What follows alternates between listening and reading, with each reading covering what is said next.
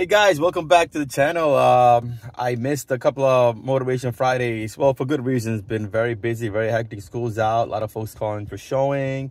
And it just got me thinking, listen, follow up. Stay with your clients. We have a tendency when we see all these social media real estate professionals talking about the closing every week and all that stuff.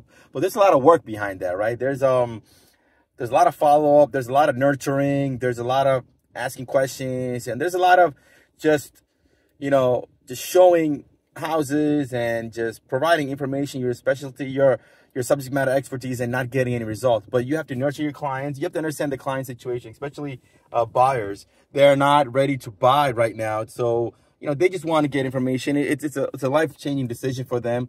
So you have to stay with them. The reason I'm saying this is, my clients, I've been with them for almost a year and a half. They came here a few times. They weren't ready. And all of a sudden I got a call about a month ago. Said, hey, Dave, we're ready. We're ready to go.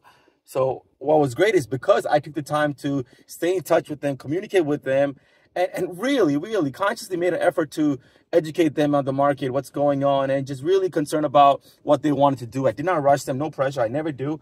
And they were very confident, very comfortable with me. And yeah, they sold their home in another state, and now they're here. And guess what? We're closing at the end of the month. What a great story. I'm so happy for them. And just keep at it, guys. In sales in general, you can't look at every client as someone who's gonna get a deal for you. You have to put in the work to everybody, treat each client equally, give them your full attention, your service, and the universe will respond to you. So this weekend, go get on that grind, and let's get those closings done. I'll see you later. Take care. Bye-bye.